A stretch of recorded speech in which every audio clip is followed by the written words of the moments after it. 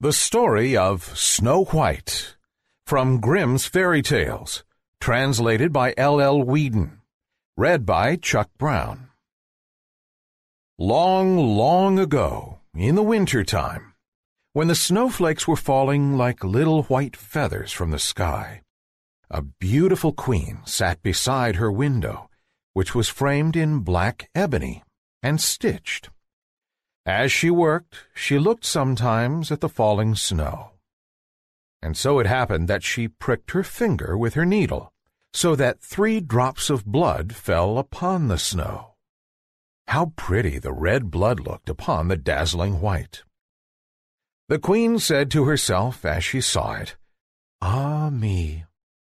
If only I had a dear little child, as white as the snow, as rosy as the blood, and with hair as black as the ebony window frame."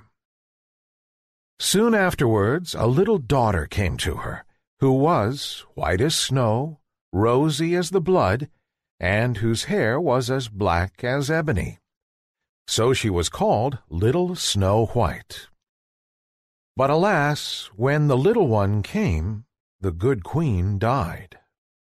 A year passed away, and the king took another wife. She was very beautiful, but so proud and haughty that she could not bear to be surpassed in beauty by anyone. She possessed a wonderful mirror, which could answer her whenever she stood before it and said, "Mirror, mirror upon the wall, who is the fairest of all?" The mirror answered, "Thou, O queen, art the fairest of all." And the queen was contented, because she knew the mirror could speak nothing but the truth. But as time passed on, Little Snow White grew more and more beautiful, until when she was 7 years old, she was as lovely as the bright day, and still more lovely than the queen herself.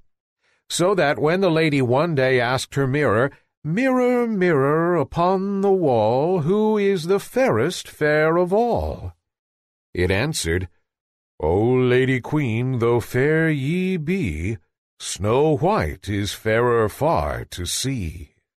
The queen was horrified, and from that moment envy and pride grew in her heart like rank weeds, until one day she called a huntsman and said, "Take the child away into the woods and kill her, for I can no longer bear the sight of her. And when you return, bring with you her heart, that I may know you have obeyed my will." The huntsman dared not disobey, so he led Snow White out into the woods and placed an arrow in his bow to pierce her innocent heart. But the little maid begged him to spare her life, and the child's beauty touched his heart with pity, so that he bade her run away. Then, as a young wild boar came rushing by, he killed it, took out its heart, and carried it home to the queen. Poor little Snow White was now all alone in the wild wood, and so frightened was she that she trembled at every leaf that rustled. So she began to run, and ran on and on, until she came to a little house, where she went in to rest. In the little house everything she saw was tiny, but more dainty and clean than words can tell. Upon a white-covered table stood 7 little plates, and upon each plate lay a little spoon, besides which there were 7 knives and forks, and 7 little goblets. Against the wall and side by side stood 7 little beds, covered with snow-white sheets.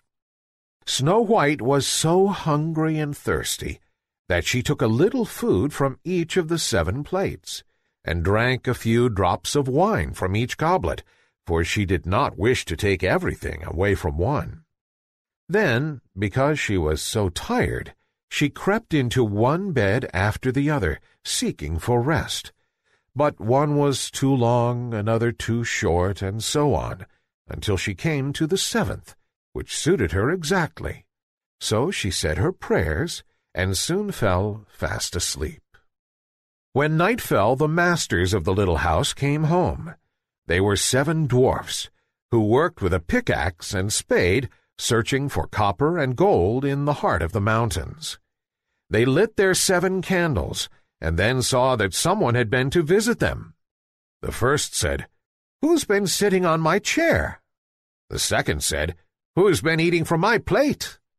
The third said, "Who has taken a piece of my bread?" The fourth said, "Who has taken some of my vegetables?" The fifth said, "Who has been using my fork?" The sixth, "Who has been cutting with my knife?" The seventh, "Who has been drinking out of my goblet?"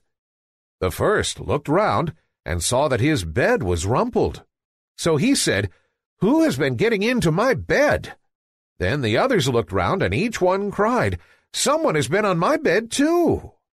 But the seventh saw little Snow White lying asleep in his bed, and called the others to come and look at her, and they cried aloud with surprise, and fetched their 7 little candles, so that they might see her the better. And they were so pleased with her beauty that they let her sleep on all night. When the sun rose, Snow White awoke, and oh, how frightened she was when she saw the 7 little dwarfs. But they were very friendly, and asked what her name was. "My name is Snow White," she answered. "And how did you come to get into our house?" questioned the dwarfs. Then she told them how her cruel stepmother had intended her to be killed, but how the huntsman had spared her life, and she had run on until she reached the little house. And the dwarfs said, "If you will take care of our house, and cook for us, and make the beds, wash, mend, and knit, and keep everything neat and clean, then you may stay with us altogether, and you shall want for nothing." "With all my heart," answered Snow White. And so she stayed. She kept the house neat and clean for the dwarfs, who went off early in the morning to search for copper and gold in the mountains, and who expected their meal to be standing ready for them when they returned at night. All day long, Snow White was alone, and the good little dwarfs warned her to be careful to let no one into the house. "For," they said, "your stepmother will soon discover that you are living here." The queen, believing, of course, that Snow White was dead, and that therefore she was again the most beautiful lady in the land, went to her mirror and said, "Mirror, mirror, upon the wall, who is the fairest fair of all?"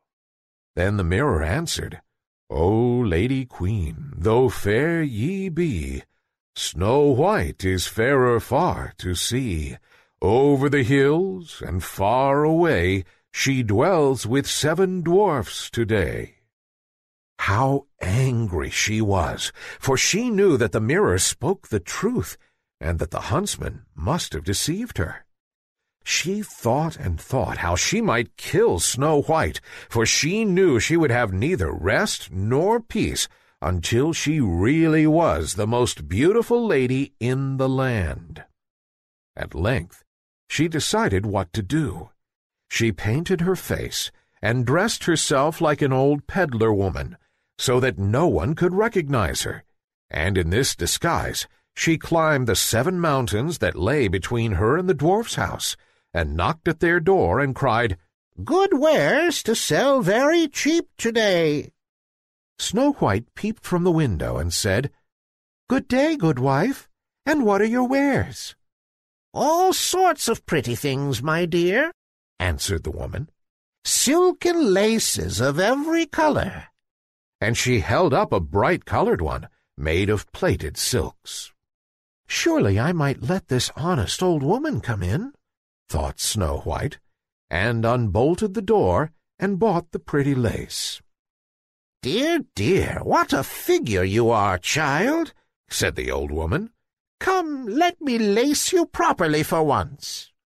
Snow White had no suspicious thoughts, so she placed herself in front of the old woman that she might fasten her dress with the new silk lace. But in less than no time the wicked creature had laced her so tightly that she could not breathe, but fell down upon the ground as though she were dead. "Now," said the queen, "I am once more the most beautiful lady in the land." And she went away. When the dwarfs came home, they were very grieved to find their dear little Snow White lying upon the ground as though she were dead.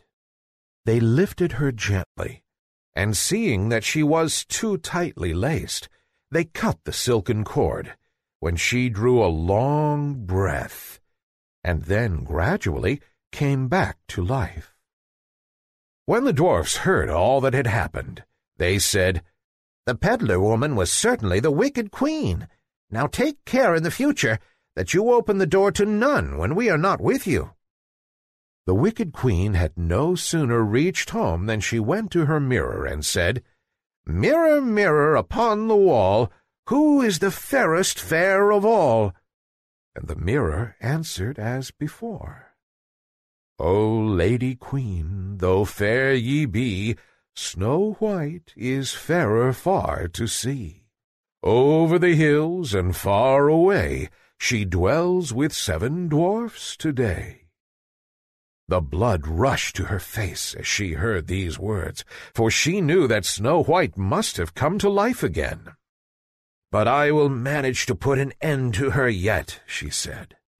And then, by means of her magic, she made a poisonous comb. Again she disguised herself, climbed the 7 mountains, and knocked at the door of the 7 dwarfs' cottage, crying, "Good wares to sell very cheap today." Snow White looked out of the window and said, "Go away, good woman, for I dare not let you in." "Surely you can look at my goods," answered the woman, and held up the poisonous comb, which pleased Snow White so well that she opened the door and bought it. "Come, let me comb your hair in the newest way," said the woman, and the poor unsuspicious child let her have her way. But no sooner did the comb touch her hair than the poison began to work, and she fell fainting to the ground. "There, you model of beauty," said the wicked woman as she went away. "You are done for at last." But fortunately, it was almost time for the dwarfs to come home, and as soon as they came in and found Snow White lying upon the ground, they guessed that her wicked stepmother had been there again, and set to work to find out what was wrong. They soon saw the poisonous comb, and drew it out, and almost immediately Snow White began to recover, and told them what had happened. Once more they warned her to be on her guard, and to open the door to no one. When the queen reached home, she went straight to the mirror and said, "Mirror, mirror on the wall, who is the fairest fair of all?" And the mirror answered, "O Lady Queen, though fair ye be, Snow White is fairer far to see. Over the hills and far away, she dwells with 7 dwarfs today." When the queen heard these words, she shook with rage. "Snow White shall die," she cried, "even if it costs me my own life to manage it." She went into a secret chamber where no one else ever entered, and there she made a poisonous apple, and then she painted her face and disguised herself as a peasant woman, and climbed the 7 mountains and went to the dwarf's house. She knocked at the door. Snow White put her head out of the window and said, "I must not let anyone in. The 7 dwarfs have forbidden me to do so." "It's all the same to me," answered the peasant woman. "I shall soon get rid of these fine apples. But before I go, I'll make you a present of one." "Oh, no," said Snow White, "for I must not take it." "Surely you are not afraid of poison," said the woman. "See, I will cut one in 2. The rosy cheek you shall take, and the white cheek I will eat myself." Now the apple had been so cleverly made that only the rose-cheeked side contained the poison. Snow White longed for the delicious-looking fruit, and when she saw that the woman ate half of it, she thought there could be no danger, and stretched out her hand and took the other part. But no sooner had she tasted it than she fell down dead. The wicked queen laughed aloud with joy as she gazed at her. "White as snow, red as blood, black as ebony," she said. "This time the dwarfs cannot awaken you." And she went straight home and asked her mirror, "Mirror, mirror upon the wall, who is the fairest fair of all?" At length it answered, "Thou, O queen, art fairest of all." So her envious heart had peace at last, so much peace as an envious heart can have. When the little dwarfs came home at night, they found Snow White lying upon the ground. No breath came from her parted lips, for she was dead. They lifted her tenderly and sought for some poisonous object which might have caused the mischief, unlaced her frock, combed her hair, and washed her with wine and water. But all in vain. Dead she was, and dead she remained. They laid her upon a stand, and all 7 of them sat around it, and wept as though their hearts would break, for 3 whole days. When the time came that she should be laid in the ground, they could not bear to part with her. Her pretty cheeks were still rosy red, and she looked just as though she were still living. "We cannot hide her away in the dark earth," said the dwarfs, and so they made a transparent coffin of shining glass, and laid her in it, and wrote her name upon it in letters of gold. Also they wrote that she was a king's daughter. Then they placed the coffin upon the mountain top, and took it in turns to watch beside it. And all the animals came and wept for Snow White, first an owl, then a raven, and then a little dove. For a long, long time little Snow White lay in the coffin, but her form did not wither. She only looked as though she slept, for she was still as white as snow, as red as blood, and as black as ebony. It chanced that a king's son came into the wood, and went to the dwarf's house, meaning to spend the night there. He saw the coffin upon the mountain top, with little Snow White lying within it, and he read the words that were written upon it in letters of gold. And he said to the dwarfs, "If you will but let me have the coffin, you may ask of me what you will, and I will give it to you." But the dwarfs answered, "We would not sell it for all the gold in the world." Then the prince said, "Let me have it as a gift, I pray you, for I cannot live without seeing little Snow White, and I will prize your gift as the dearest of my possessions." The good little dwarfs pitied him when they heard these words, and so gave him the coffin. The king's son then bade his servants place it upon their shoulders and carry it away. But as they went, they stumbled over the stump of a tree, and the violent shaking shook the piece of poisonous apple which had lodged in Snow White's throat out again, so that she opened her eyes, raised the lid of the coffin, and sat up alive once more. "Where am I?" she cried. And the happy prince answered, "Thou art with me, dearest." Then he told her all that had happened, and how he loved her better than the whole world, and begged her to go with him to his father's palace and be his wife.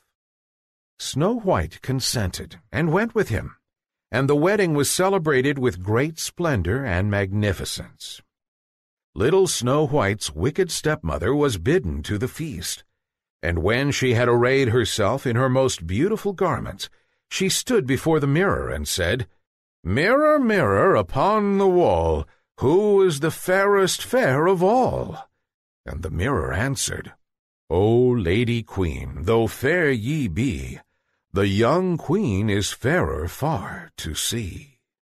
Oh, how angry the wicked woman was then, and so terrified too, that she scarcely knew what to do. At first she thought she would not go to the wedding at all, but then she felt that she could not rest until she had seen the young queen. No sooner did she enter the palace than she recognized little Snow White, and could not move for terror. Then a pair of iron shoes was brought into the room and set before her, and these she was forced to put on and to dance in them until she could dance no longer, but fell down dead, and that was the end of her. The